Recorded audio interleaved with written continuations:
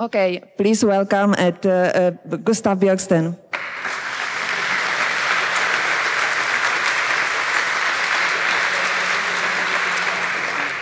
Okay, thank you. So my name's Gustaf Bjorksten. I'm the Chief Technologist at the International Digital Rights NGO Access, and we've been running Tor servers since 2009. And in the spirit of Failosophy, I hope to tell you about some of our experiences. It's going to be fairly high level, and in this talk, I hope to encourage some of you to participate in providing extra capacity to the Tor anonymization network. So what this talk will cover, I'll give you a quick introduction to Access, and then I'll talk about our experiences with hosting issues, server balance. I won't actually be talking about configuration tweaks, I just put it in there to let you know that that's probably what everyone else would talk about. I'll talk about handling of abuse claims and managing vulnerabilities and user expectations. So Access is, as I said, an international digital human rights NGO. We have offices in New York, Washington, DC, Brussels in Belgium, Tunisia in North Africa, Manila in the Philippines, San Jose in Costa Rica, where I'm currently based, and we have members in India, Kenya, Argentina, and Australia, and we're expanding all the time. So our mission is to defend and extend the digital rights of users at risk around the world, and we do that through three approaches. We have a policy approach, which hopes to influence legislators and policymakers around the world to put in place legislation that fundamentally protects the digital rights of users. We also have an advocacy arm, and they really have two approaches. One is to run campaigns and try and get grassroots support to put pressure on governments or corporations to do the right thing.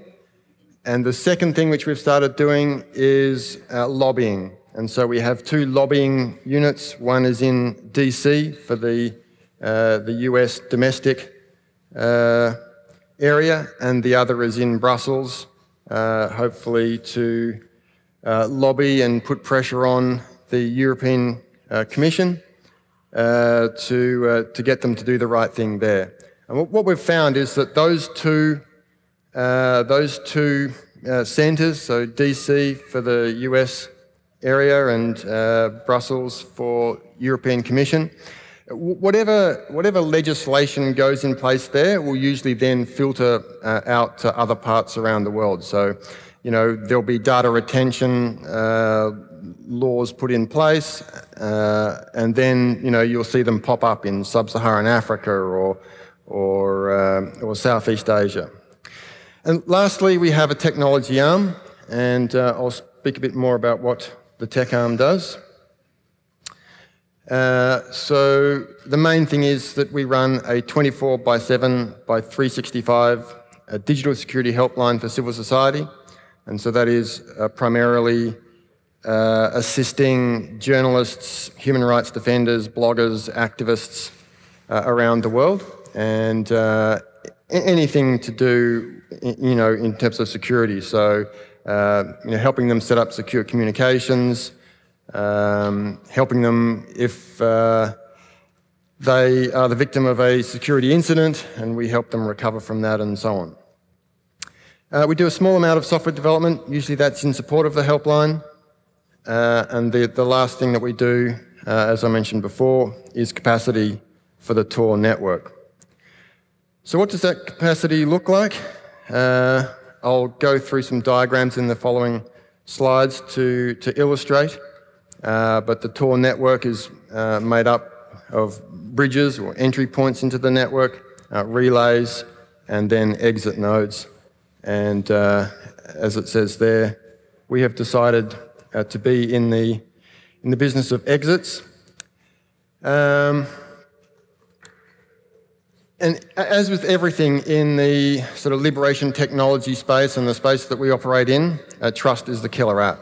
And there's nothing like it. There's no app that's going to come close to being able to have trust in this space. And I'll show you how that applies in the Tor network.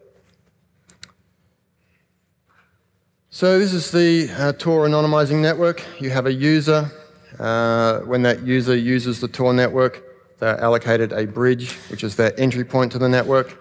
The traffic will bounce around through relays in the anonymizing cloud there, and then the traffic will pop out an exit node to the resource that the user wishes to go to. Now, as you'll notice there, I've marked in down the bottom some rogue nodes, a rogue bridge and a rogue exit. We assume that entities that want to defeat the anonymizing purpose of the Tor network are running arrays of bridges and arrays of exits to try and compromise the network. So if a user uses a rogue bridge and they are also allocated a rogue exit, then you can do a correlation attack between those and possibly identify that traffic belongs to that user, which we don't want. That de-anonymizes the network. So what we're looking for is this scenario where if the user is allocated one either a bridge that's compromised or an exit that's compromised, that correlation attack should not be able to occur. So this is where I say trust is the killer app. What's really needed is trusted bridges and trusted exits. We don't want anyone running bridges and exits because then you destroy the trust. So Access won't run bridges and exits because then we could be accused of being able to do that correlation attack ourselves, and obviously we don't want that. So we've chosen just to concentrate on exits to defeat this attack. So learnings. The first thing is hosting issues, and the first hosting issue is location. What location to put your Tor nodes in. Now this is a Creative Commons diagram which shows two things. It shows the raw number of Tor users from countries, and it also shows the density of users in those countries using Tor. So how many per 100,000 internet users in that country. What we're looking at really here is the raw numbers, and as you can see, there's a lot of Tor users in the US. There's a lot in Europe, in Germany, Italy, France, and Spain. And the thing is, I don't, have the evidence to directly point to this, but my gut feel is that Tor is good for those users because what we see is that the vast majority of Tor infrastructure is in those countries. They're in Europe, they're in the USA, particularly in terms of Europe, here in Germany, and so everything is good and fine. You try and tell someone in Namibia to use Tor, and they tell you it's too slow. And that's probably a fair thing because if you look at Africa on that map, it's tiny. There's a tiny number of Tor users there. But is that because they don't know about it? Is it because they're not connected? Certainly there's no shortage of need for Tor in Africa.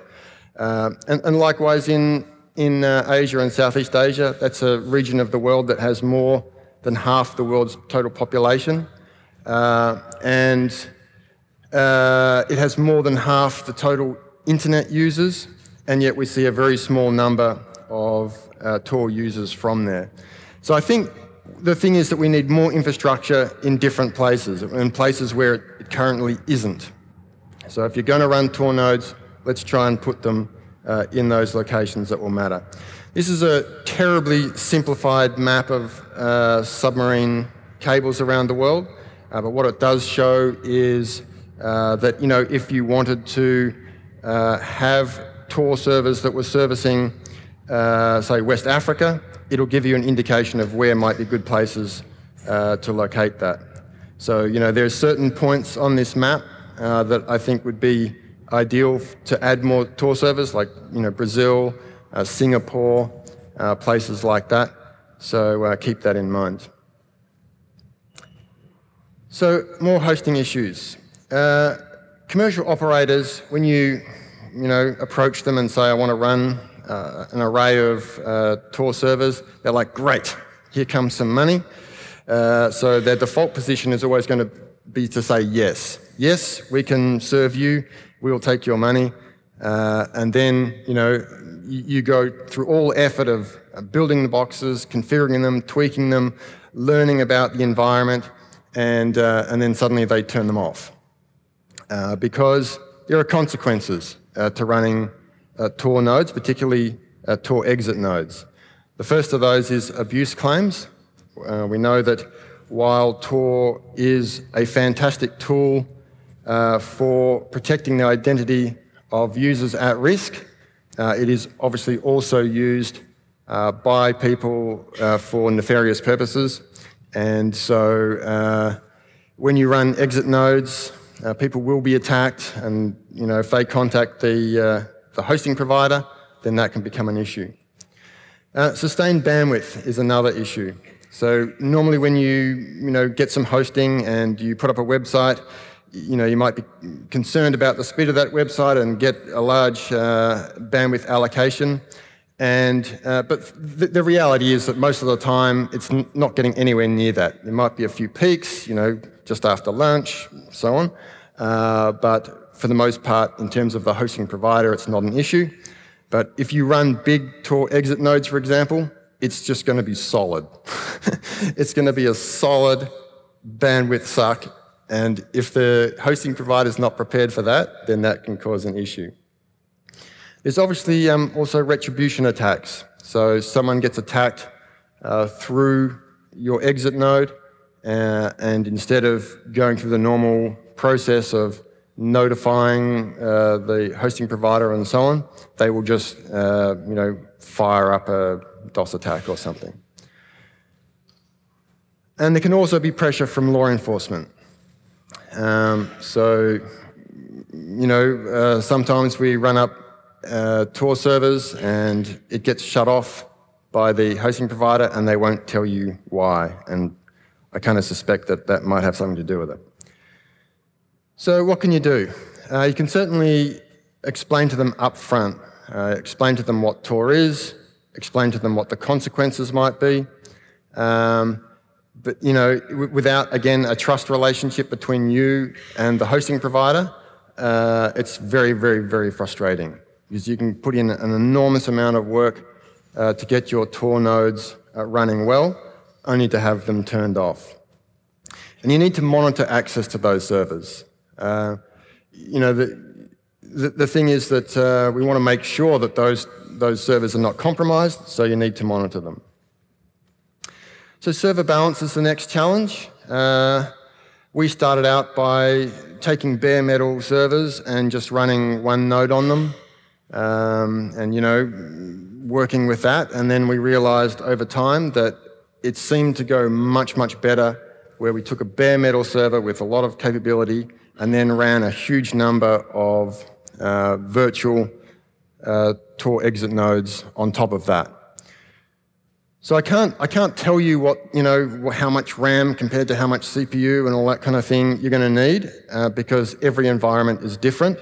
But you can use a systematic approach to that problem to work out what is best. So there's all your normal resources: bandwidth, latency, CPU memory, disk space, and so on. But what you find is that you start to optimize something that's a problem. So let's say it's bandwidth, so you work on that, and you get that so that that's kind of optimized. Then you'll start finding that there's a CPU problem or a disk problem. So you just got to keep working at the problem that's closest at hand, and hopefully you'll get a nicely optimized machine. As I said before, if you virtualize, it gives you more scope in terms of juggling those resources, and I think that's what made a lot of difference for us. So when you start to get it right, the bottleneck will move somewhere else, but just keep going and you'll eventually get a good machine. So you monitor the resources on the machine, monitor the Tor performance. That's obviously important because that's what it's all about. When you have that information, then you can use trial and error. When something starts to work, keep going in that direction. And document everything that you do.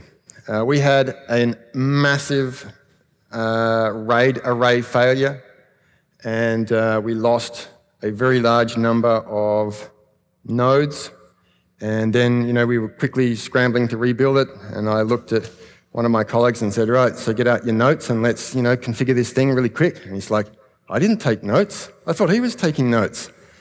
And it turned out that none of us had taken notes. And so that was a year of fine-tuning that we then had to go through the process of learning again. So be prepared for catastrophic failure so that you can run them up really quick. Configuration tweaks, as I said before, that's something that gets talked about a lot. Google is your friend. Look it up or come and talk to me afterwards. But I do want to talk about the handling of abuse claims. So when we started this in 2009 and up to probably the end of 2012, we were frequently visited by men in dark suits and dark glasses. They would come to the office. They had, received some attack against the government or something, and they were looking for the culprits. We even had one hilarious incident where the whole organisation was away on a retreat up in the mountains, and they'd obviously been trying for days coming to our office and no one was there. So they decided that they would go to the operations director's apartment in New York at 3 a.m. in the morning. But of course he wasn't there, but as you know, apartments in New York, that's valuable space, and so he had Airbnb'd it out to someone. And so at 3 a.m. there were 6 guys in dark suits and dark glasses knocking on the door. And he was a bit freaked out. That no longer happens. We really haven't had any of that happen since the end of 2012. So clearly, for whatever reason, the agency's now grokked Tor. Whether it's just by number of cases or whether it's that they're taught or I don't know, but that seems to be the situation. So for the recipients or the victims of attacks that are perpetrated through your exit nodes, it's very important how you handle those, because I've seen them handled really poorly, and I think we did them poorly initially, and we've gotten much, much, much better at it. So you need to explain to them what Tor is. You need to acknowledge that Tor is the harbinger of malicious attacks, and you need to tell them and spend the time going through with them what can be done about it. So mitigating the attacks, there's those things there, outbound blocking at your exit node, or there's various strategies they can use to prevent traffic either from just your Tor exit or from all Tor exits going to their resource. But there's a human side to this, and we've definitely experienced that human side. We've had people contact us saying they're being stalked, they've been threatened with rape or with death threats and all that sort of thing, and they're usually very, very upset. So you need to treat them with the utmost respect. You need to take the time to listen to them, to work with them, to understand their situation, to explain to them why you're doing it, explain to them what it means to someone in Syria.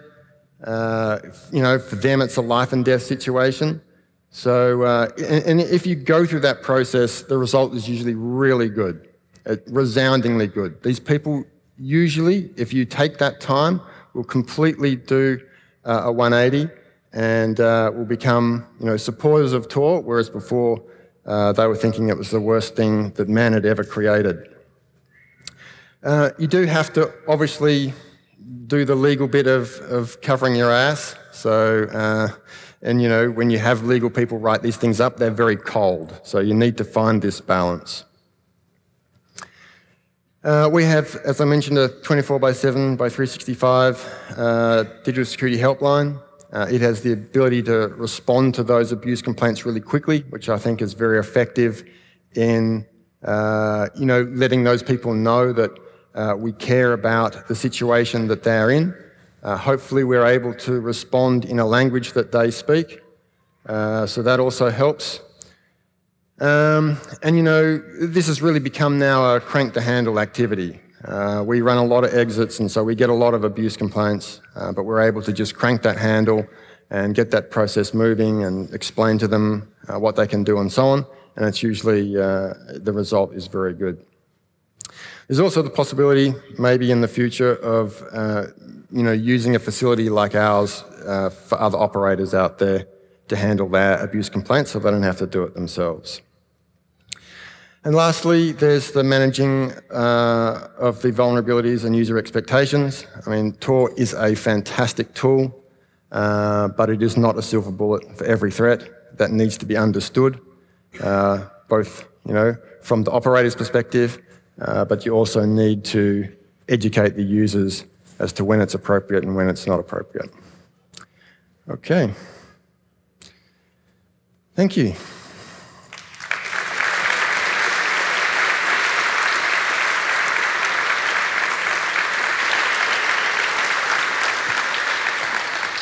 Okay, and now we have some minutes left for questions. Please use this opportunity. We have 2 microphones next to the beamers on the left side and on the right side.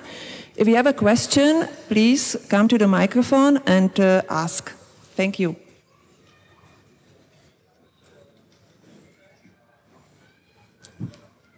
Yes, please. So it's not really a question, it's a couple of comments. I'm Léonard from the Zonion. We are a not-for-profit organization running Tor in France. I'm missing some advices, so I'm going to say them very quickly. Get a lawyer. Have a lawyer work with you if you want to run Tor exit nodes. Never run Tor exit nodes as an individual, or I think it's way, you get much better cops reaction if it's a legal body as a moral organization than if it's an individual. Have also very prominent contacts, like get a fax line because cops send faxes, get a specific voicemail, be ready to handle like visit in person and email.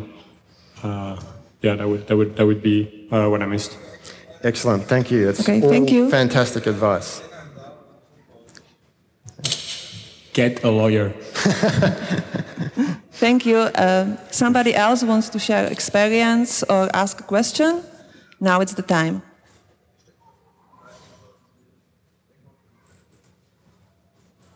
Hi. I'm sorry, this is not exactly maybe your field, but do you know of anybody running entry nodes? Like many entry nodes? Instead, so the opposite of what you're doing? Yes, there are projects to run lots of entry nodes. I mean, there was certainly some projects, I don't know what the status of some of them is now. We ran one before we were running exits, which was called the Global Proxy Cloud, which was a cloud of entry nodes. I know that the Tor project themselves did a similar thing, where they encouraged people to run up bridge nodes on the Amazon Web Services.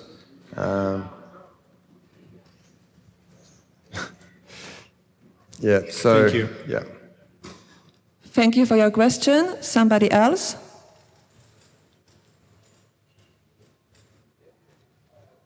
Hello. On the matter of correlation attacks, you mentioned that you don't want to be running an entry or an exit node in the same entity. Is that true for any combinations? Do you have to make a choice for only entry, only exit, only relay? Yeah, I mean, this is like not in physical location. We're talking about just an entity. So access as an entity should not run entry points and exit points, because then we could be accused of having the capability of doing correlation. And there's no combination at risk when you involve relays?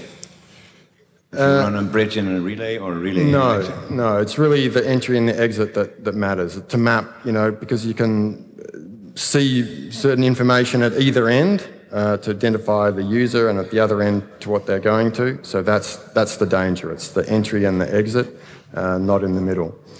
You could still, run private bridges for, I don't know, your own people or friends that, super trust you and that sort of thing. But in terms of, out in the public sphere, you should pick one or the other. Clear? Thank you very much. Thank you. Another question, please? Yes, you insisted fairly heavily on the fact that the entry point, the entry guard and the exit node should not belong to the same person, obviously. But if I'm an honest non-profit setting up Tor nodes, I will set up the My Family flag, and Tor will know that all of those nodes belong to the same person, and it will not select two in the same circuit. So I'm sorry, but that makes no sense. Okay. Well, let's talk about it afterwards and sort that one out. Yeah. Now, question from the left microphone, please. Thank you. When I use Tor in Europe, it works perfectly. But when I had to use it, and I was in China, it was but very slow. I could not exploit it. I had to turn to a VPN. I had to pay for a VPN.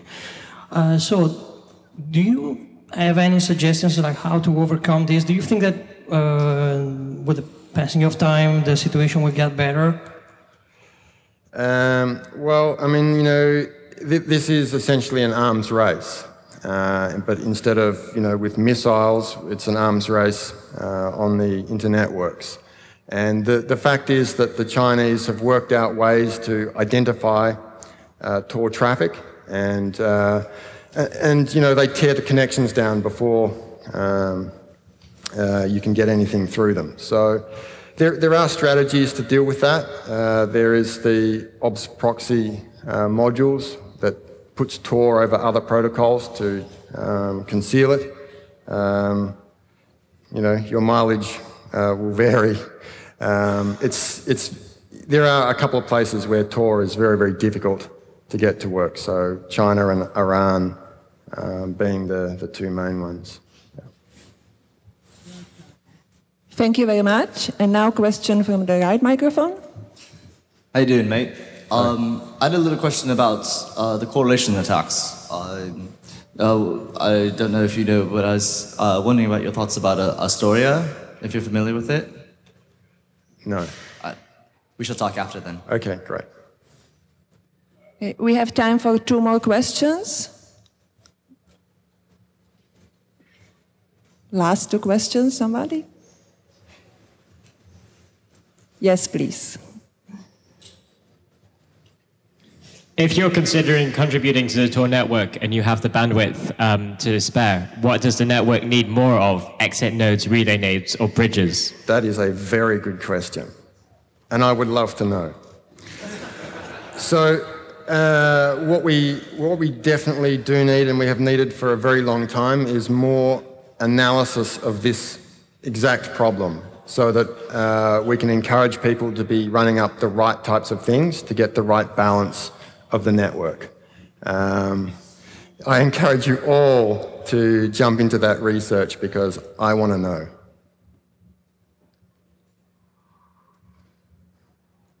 Thank you. And somebody, last question, use the opportunity, ask your questions, share your experience, bring your ideas.